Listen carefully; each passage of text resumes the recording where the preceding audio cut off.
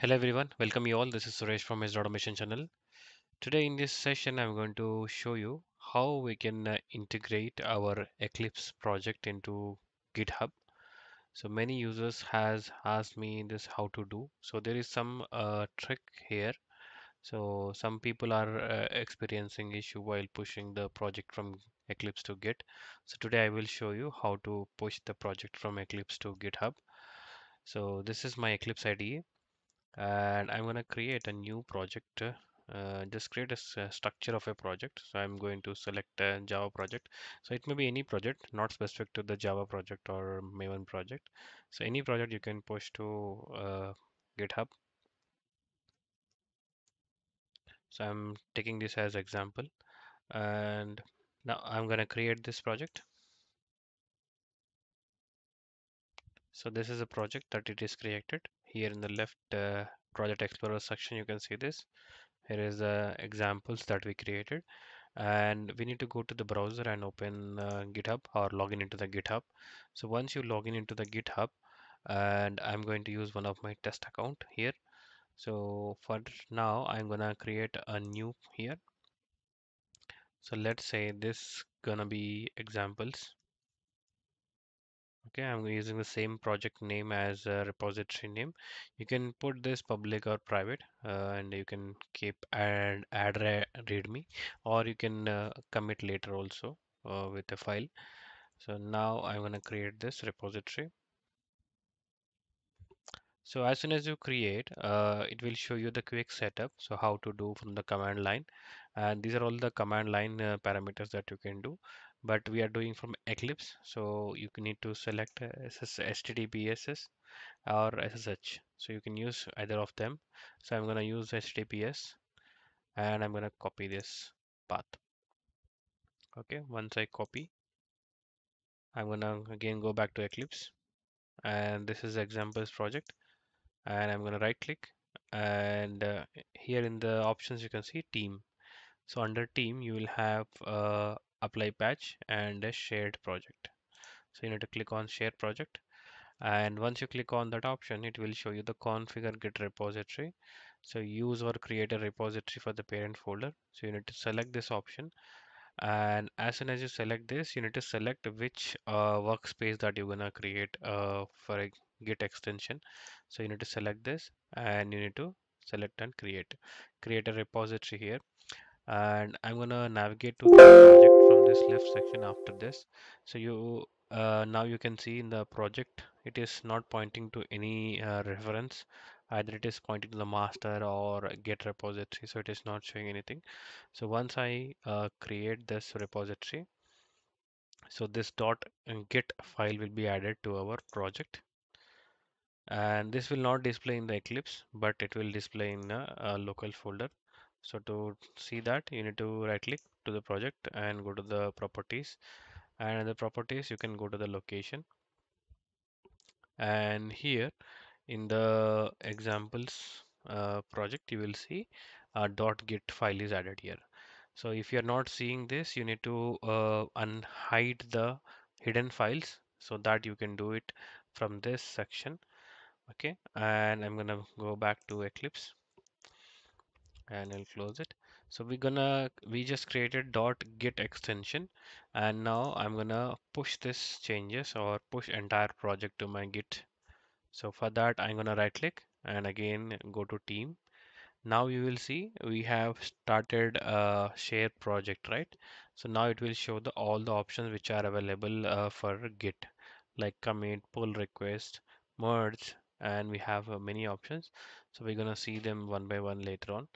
And now you can go to this commit. So once you open the commit directory, I will expand this. So that will show you the unstaged files.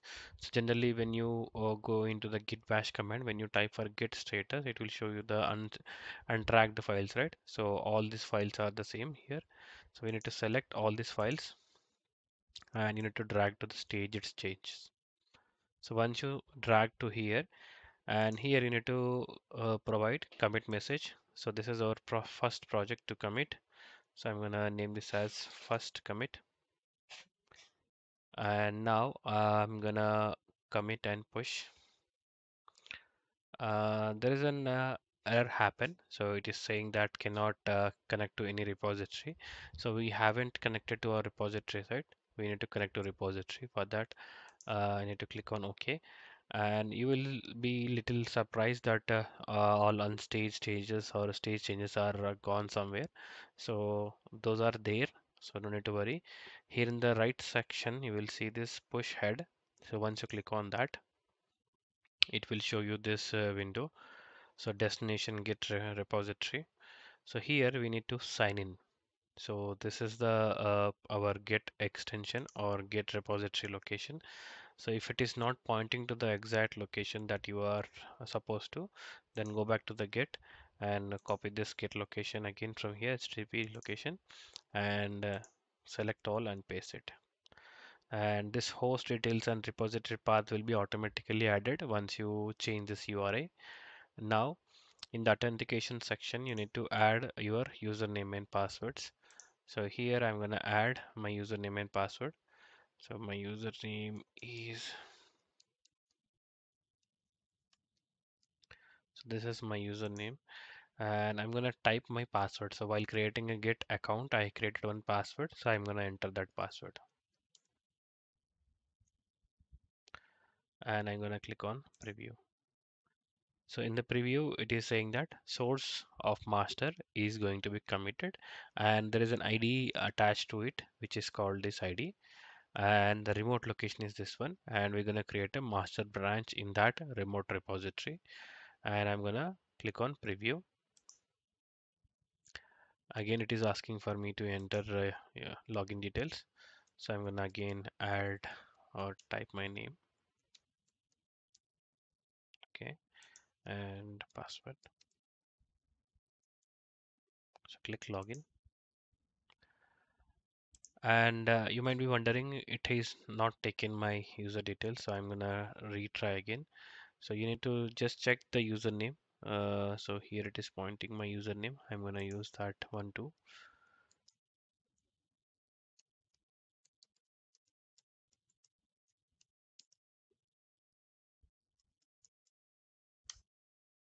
So after giving my actual username and password, it is still not taking my repository to the Git location. It is saying that cannot connect to the URI or you are not authorized to push it. So this happened quite a bit times when user try to push the code to Git. So for this, we have one option. I'm gonna go back to the browser and I'm gonna click to my profile, go to settings. So in settings, you have this developer settings. Okay, here you have a access personal access token, right? So here you need to create a new one. We need to go to tokens, right? So I already created one token. So you need to, if you already have that handy, you can use it, or else you can generate a new token. I'm gonna generate a new token. So just for time being, so I'm gonna click this generate a new token and I'm going to select this generate a new token classic. So we have a beta version too that we will see later. I'm gonna state this as demo. So duration, I'm gonna keep this as only 7 days because I already have that. For demo purpose, I'm gonna create another one. So you can select these options based on your preferences. You can select this. I'm just randomly selecting couple of options, or you can select all the checkboxes and just simply create access token.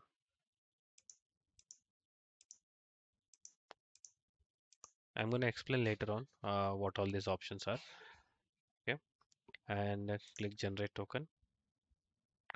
Now I just got this token. I'm going to copy this token and come back to the Eclipse. And again, I will click on this preview. Now it will again prompt me the same login details. So I'm gonna simply enter my username.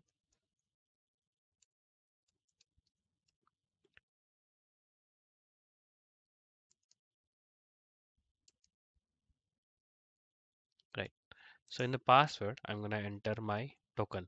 So instead of writing a password, I'm just entering a token there and click on login. Now it is accepted, but username and password it doesn't accepted previously. So now it has accepted it.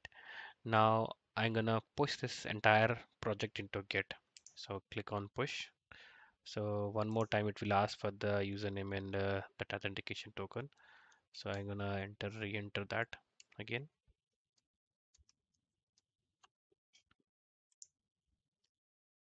Right, click on login. Right.